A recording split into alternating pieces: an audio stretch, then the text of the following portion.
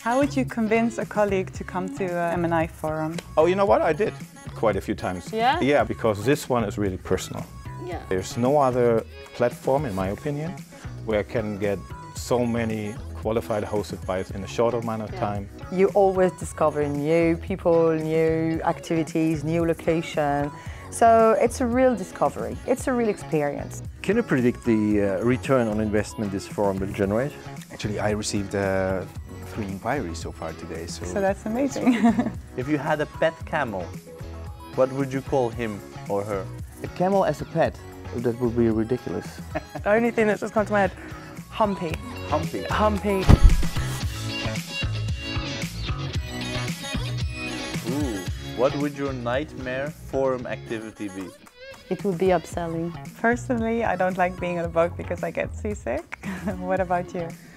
Well, probably if I had to play football. Diving, definitely diving. How would you describe the relationships you have forged at this forum? To be honest, I can say business relationships turn into friendships. Like you say, it's more than just a connection. It's because it's like-minded people. People do the same things. This trip has been particularly good with the meetings. So many of the different suppliers that I've met are just awesome. I'm so happy to see people again. I'm so happy to meet new friends here, get to know people. It's an M&I family. It is kind of family. For the forum bus transfers, what is your go-to karaoke song? I would say We Will Rock You. That's a good one. It's a good one for everyone because you don't have a lot to do or to sing, you know? Yeah, and you can clap. Yeah, exactly. I need a problem solver for 1,000 rooms.